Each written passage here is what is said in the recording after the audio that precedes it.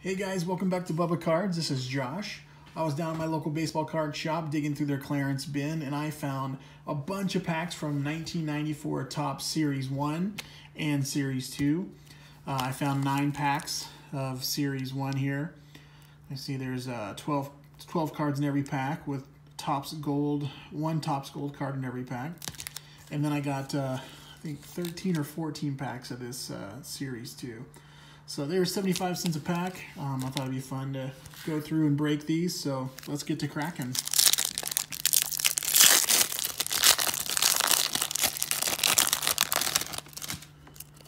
Alright, looks like we got a little bit of stickage, which is always annoying, but hopefully it's nothing too bad. So we go through our first pack here. There's Ryne Sandberg, my favorite player as a kid.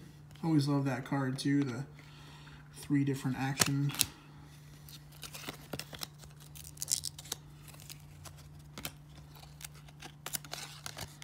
Future star, Benji Gil. If you collected 2019 Topps Archives, you'll notice this one, they reused that for their series there. 1993 Topps All-Stars, Matt Williams and Wade Boggs.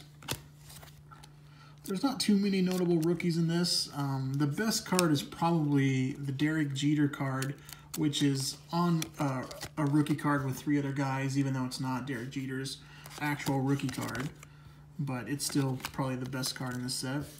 There's Chuck Finley. He's our Topps Gold card in this pack. Greg Hibbert and Matt Miskey.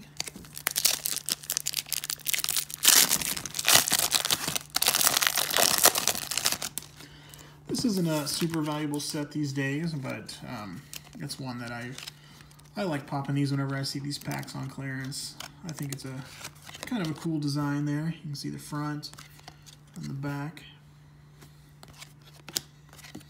And I have started to try to put this set together. The packs are usually, you can find them at card shops and flea markets. They're usually about 50 cents or 75 cents a pack.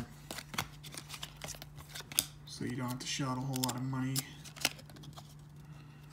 There's 2 Topps Gold cards in this pack. And these draft pick cards. Unfortunately, there's just none of the draft picks really panned out into anything.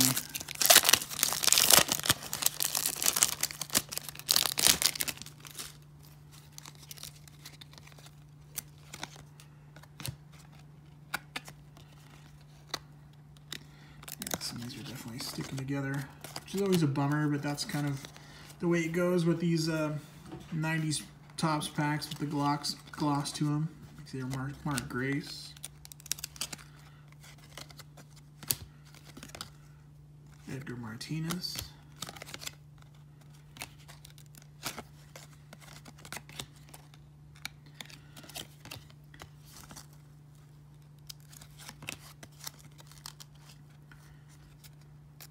I do like the way these Future Star cards look. I didn't really collect this set. I was kind of just getting out of cards at that point. I mean, I did pop a few packs back in the day, but not too many, as I was kind of on my way out. So it is fun now when I go back, and there's Big Frank right there, cool card. I like collecting these cards that I didn't really collect at the time, and kind of getting back into the hobby over the past few years. There's Kirby Puckett. I'm a big vintage collector, but I do have a passion for Topps cards, so even the junk wax era ones, I enjoy opening packs and trying to collect all the sets that I missed out on.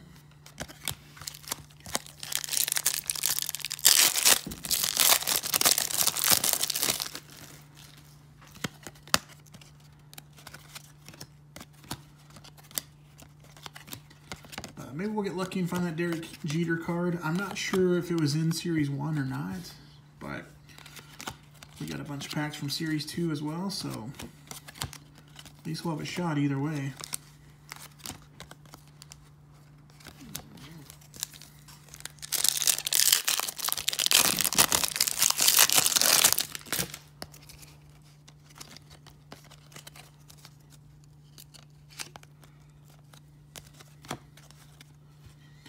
Barry Bonds and Albert Bell, All-Stars.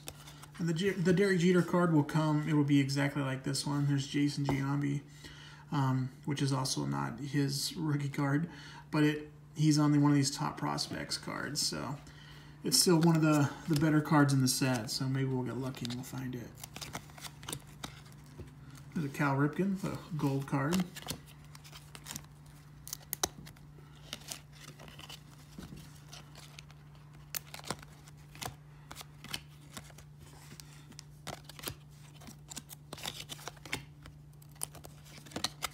Moises Alou.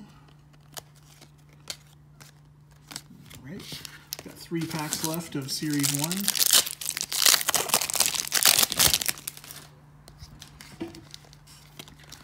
Cliff Floyd rookie card, one of the better ones. So it's not saying too much. It's Ken Griffey Jr. All-Star.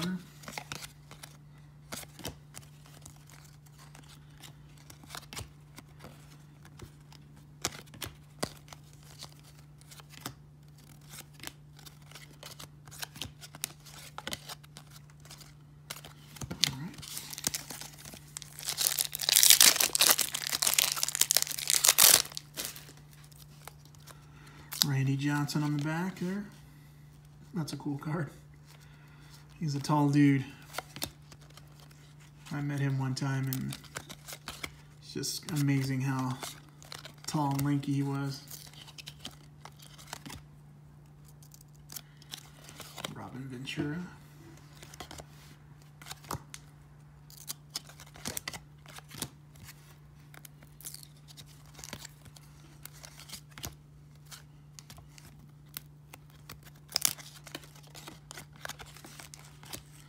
Lee Smith when he was with the Yankees. And future star Mark Thompson.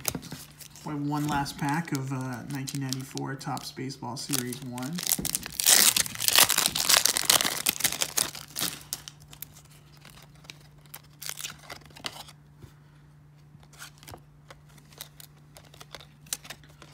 It's Fernando Valenzuela. I didn't even know he played with the Orioles. How cool.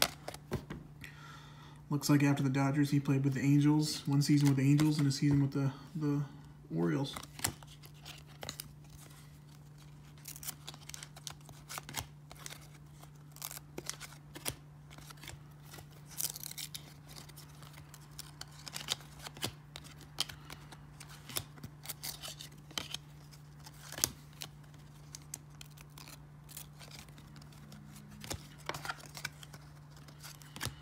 All right, that's the end of Series 1. Let's try these Series 2 packs, and maybe there's a Jeter in these.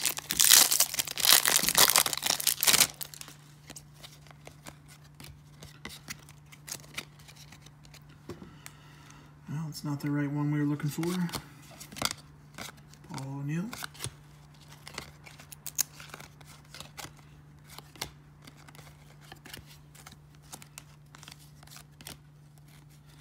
And these cards really were going in all different directions in these packs.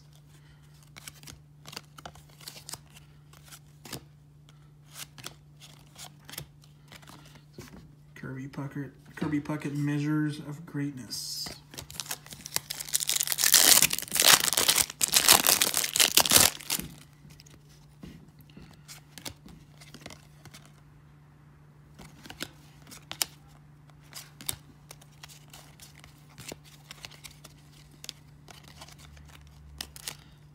Get him straight. There's Fred McGriff when he was playing with the Braves. Looks like he had started off with the Blue Jays, had a few seasons with the Padres, and then went over to the Braves.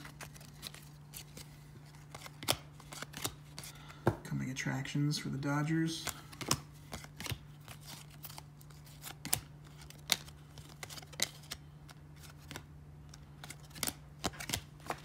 All right, still no Jeter. Like I said, I don't know if Jeter was only available in one series or the other, or was in all of them, but not sure.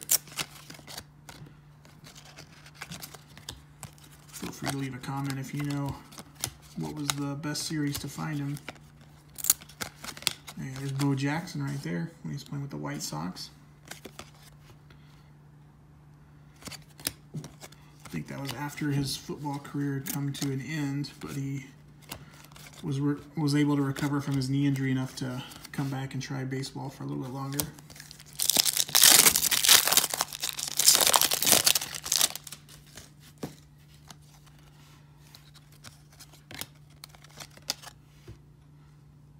Still no Jeter.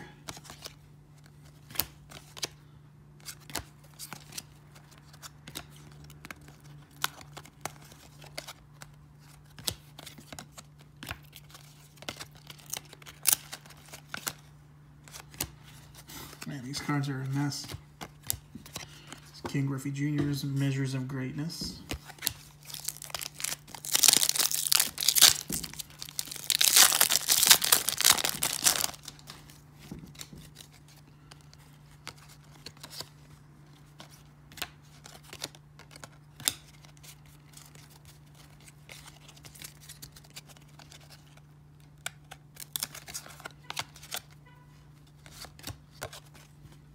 Don Mattingly. I think he should be in the Hall of Fame, and I'm kind of surprised that he isn't. I'm guessing eventually he'll get in with the players' vote whenever he's available for that. He was such an iconic player. I know his career wasn't exactly as long as some of these other guys, but he was a solid player for the Yankees. And Scott Hatteberg. I best know Scott from the movie Moneyball. This character was a very interesting and funny part of that movie.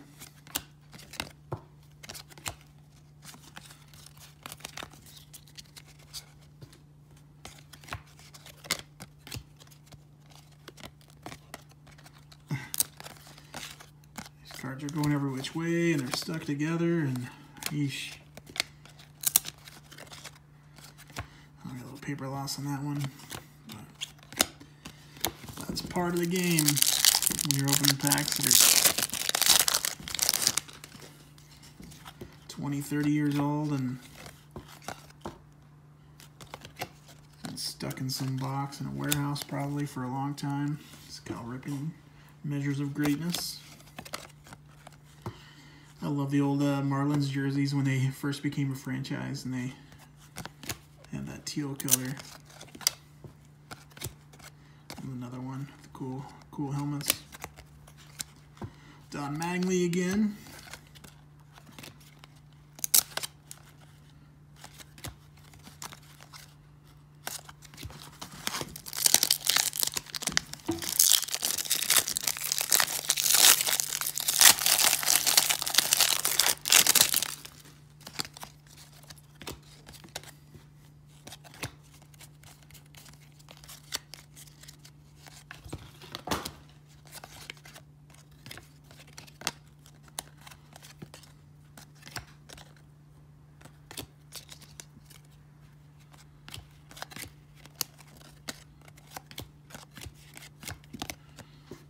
Puckett.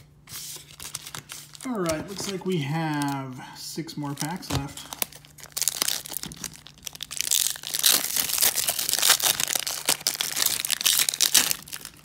Of our clearance find, 1994 Topps.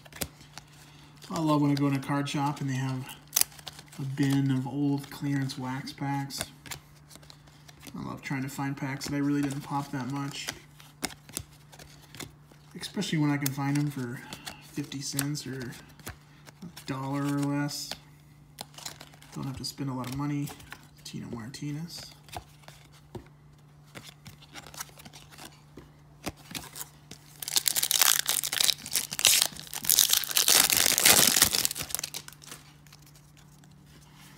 Carl Everett's Coming Attractions.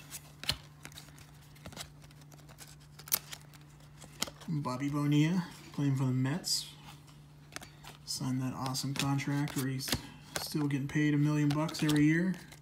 I think he's got a few more years of that left. Or maybe this is the last year, I can't remember, but it did well. Here's this same card again, so I don't know. I don't know if the Jeter is available in Series 2 or not. But we're definitely not having any luck finding it. Darryl Strawberry when he's with the Dodgers. All right, down to our final 4 packs.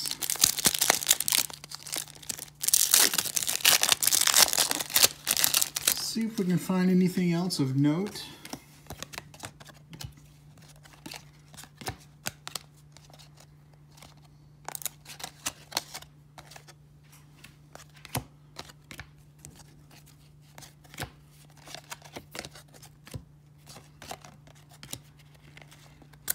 Jim Thome.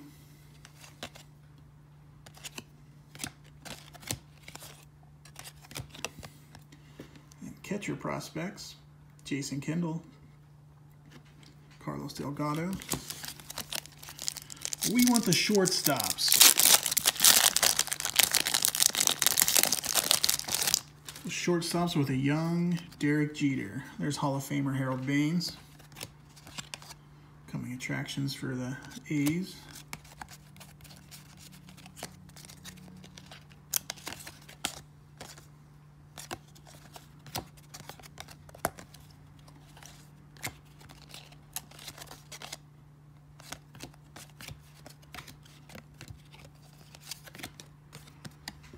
No luck there. Down to our final 2 packs.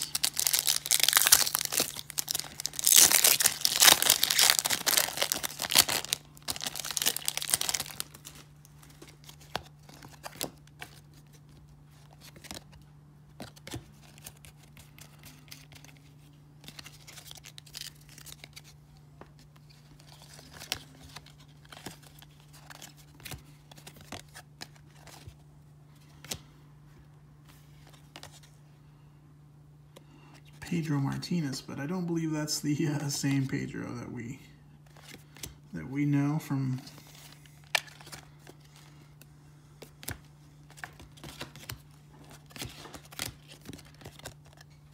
the Blue Jays coming attractions. One more pack here of 1994 Topps Series 2.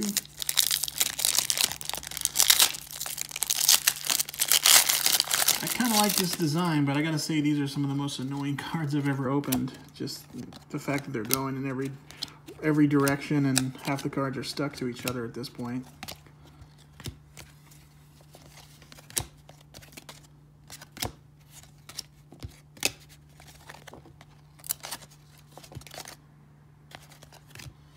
And our final card is a draft pick, Tony Feuderek.